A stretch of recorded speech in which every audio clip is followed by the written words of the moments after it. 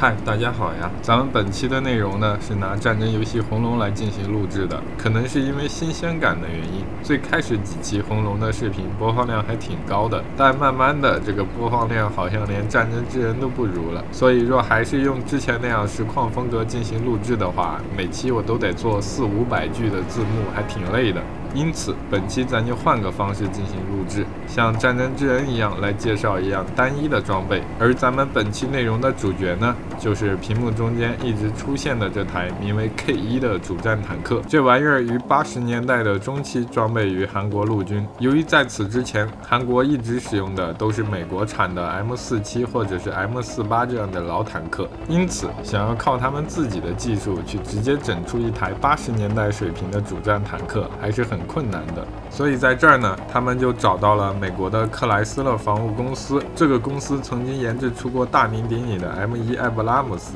所以在 K1 的身上，我们也能看到很多与 M1 相同的技术。其车手的防弹外形很怪，是因为它的内部装填了与 M1 相同的乔巴姆复合装甲，而它的主炮呢，也是与 M1 相同的 M68A1式105线膛炮。这个火炮在打钢针的时候，可以在1000米以上的距离击穿400毫米的装甲，因此用来对付潜在的没有大量装备第3代主战坦克的敌人已经足够了。至于软件方面呢，它装备有激光测距仪，还有火炮双尾，并且似乎还有热成像夜视仪。要知道这个配置在80年代可以说是非常的先进了，因此这款车子不论是在行进中还是在夜间，都有着较强的作战能力。在本次的模拟中呢，我给他们设置的敌人是 M60还有 M48，这些比他老一代的坦克在与他的对决中呢，丝毫占不着优势，他们的装甲根本无法抵挡105线膛炮的攻击。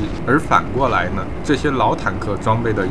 炮也不是不能从正面伤到 K1，只是他们需要推进到一个很近的距离上才能集火敲掉 K1，这就导致在这个站桩对射中呢， K1 可以占到很大的优势。这个 AI 派出的第一波坦克很快就被我们给全歼了。在敌人的进攻被击退之后呢，便轮到我进攻了。这些 K1 的前进和倒车的速度都还是挺快的，在与敌方大量坦克近距离接触的时候，他们也可以及时的应战。由于我是为了测试单样装备之间的对比，所以在这儿我给敌我双方安排的就只有这些小的这个坦克，除此以外呢，就是一些补给卡车，还有这个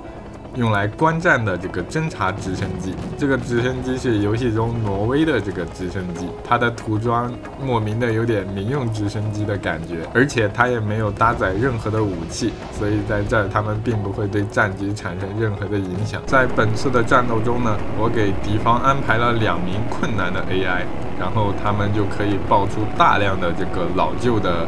M60还有 M48与我们对战。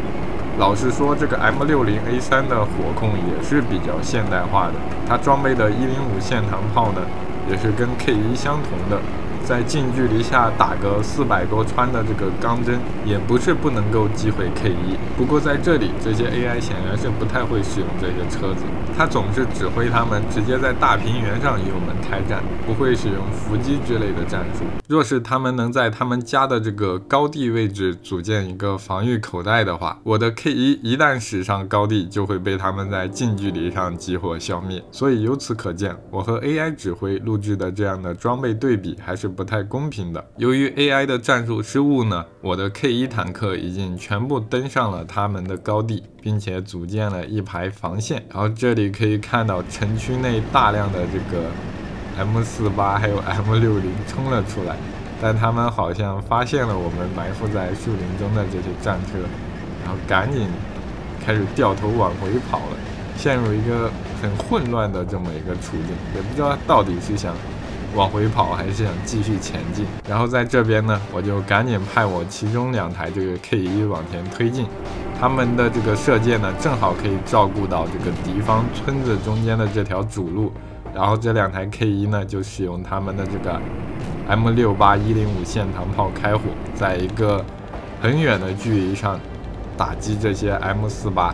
这个 M48A5 不知道有没有激光测距，反正 K1 是有的，所以在游戏中他们的表现呢，就是射程要比这些 M48高上个200米左右吧。而这200米就可以把这个 M48打得很惨。这边 AI 好像是遭到了挑衅一般，他很生气的一股脑派出了一堆这个坦克往前冲，但是他往上冲呢，我那边的这个防御口袋已经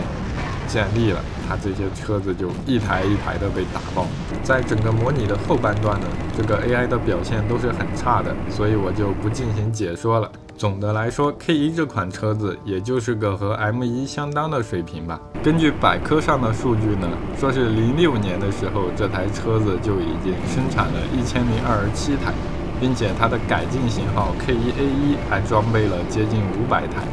这个数量可以说是非常的可怕了，不愧是东亚怪物房。好了，最后对于红龙的这个模拟呢，我觉得它确实是能在一个大地图上模拟出真实的交战距离，但是观赏效果就不如战争之人那么好了。因此，如果您真的喜欢红龙录制的这些对决的话，还请多多3连。我也会根据这期视频的3连数据，考虑是否更新下一期的红龙。咱们下期视频再见。